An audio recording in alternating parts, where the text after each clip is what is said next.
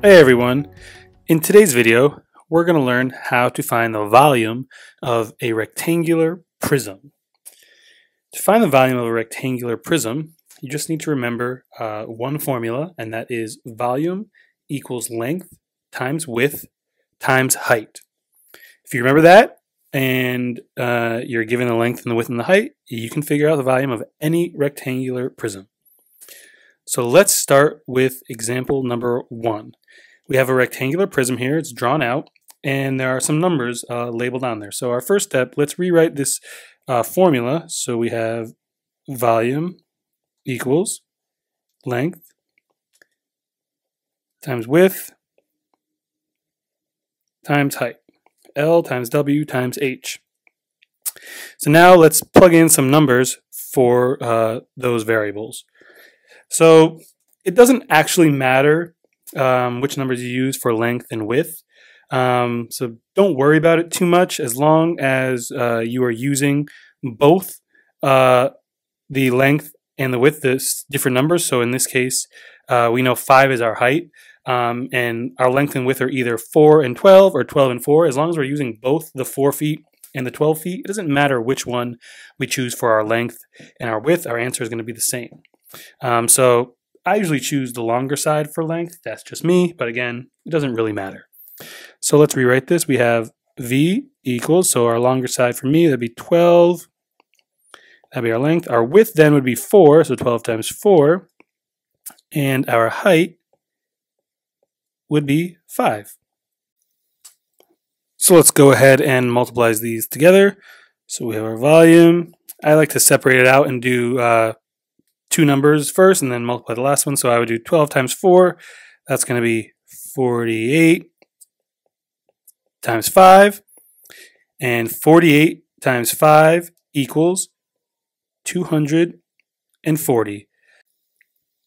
So our answer here for example 1, the volume of this rectangular prism is 240 feet cubed. Your answer is always going to be in feet, in cubed feet. So feet cubed would be the unit of measure for your answer. So we circle that. Now let's try number 2. So for number 2, we don't have a rectangular prism drawn out. You can draw it out if it helps you, but if you realize they give you the numbers for length and width and height written out, so you can just put those straight into the formula. So again, if we write our formula, we have V equals length times width times height. So now let's sub in our values. So it says in the problem, this prism has a length of 8, so 8 inches, times a width of 11 inches, and a height of 7 inches. So again, if we multiply this through, I like to do the first two first. So 8 times 11 is 88 times 7. And then 88 times 7 equals 616. And again, that is going to be, in this example, we have inches, not feet. So that's going to be 616 inches cubed, or 616 cubic inches. So for these next two problems, you can feel free to pause the video and try them on your own if you're feeling confident. Or if not, and you just want to follow along with me, that's fine as well. So for number 3, we have a rectangular prism drawn out here with the dimensions of 4 inches, 6 inches, and 2 inches. So let's start by writing our formula. We have V equals L times W times H. Now let's plug in our values. So V equals length. I always use the larger number, so we're going to say 4 for our length, times 2 for our width, and then times 6 for our height. So now let's multiply these through. V equals 4 times 2 is 8 times 6, and 8 times 6 equals 48.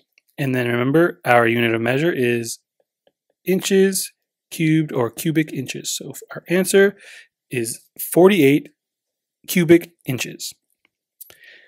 Let's try number 4.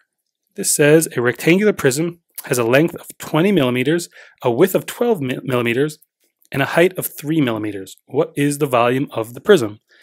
So we write out our formula. V equals length times width times height.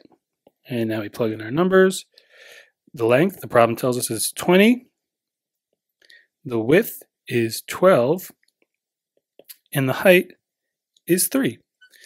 So now if we multiply this out, 20 times 12 is 240